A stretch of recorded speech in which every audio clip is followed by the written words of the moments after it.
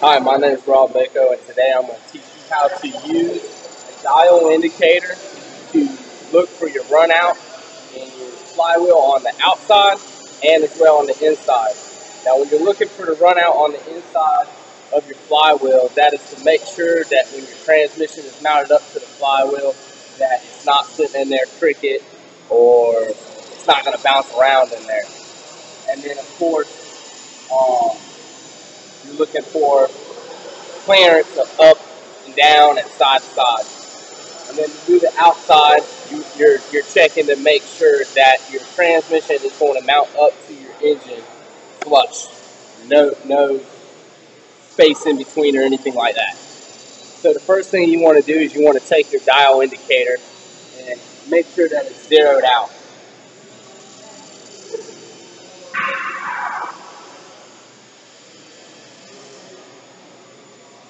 Alright, after you got it zeroed out, then of course, for educational purposes only, this engine that I'm demonstrating on is a Hercules, and it doesn't turn over from someone else putting it back together wrong. So as of right now, I can maybe get a quarter of a turn out of it, but it will demonstrate on what the tool is going to do to show you the difference of the run out. Now, I don't have the specifications on me for the run out, but you can go in the manual about page 139, and the specifications are written in the manual about what you're looking for. So I'm going to get my buddy Jeff over here. He's going to go back to the back side of the engine, and he is going to turn it a little bit. And as you can see, as he turns it, the dial indicator will go on a path around the flywheel housing.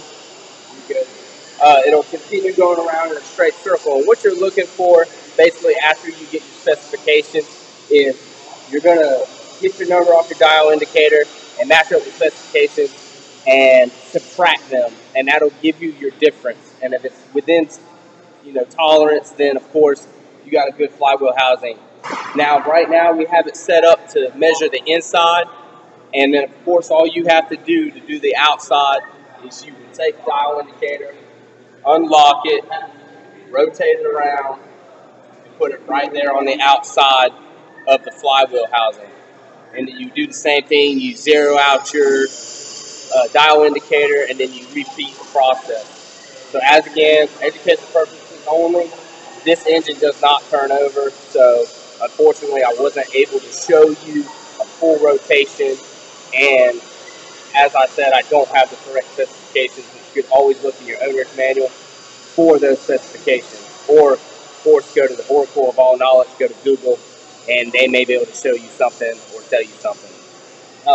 But basically, in a nutshell, that's how you use the dial indicator to measure the run out of your flywheel housing inside and out. Thanks again. My name is Rob. See you later.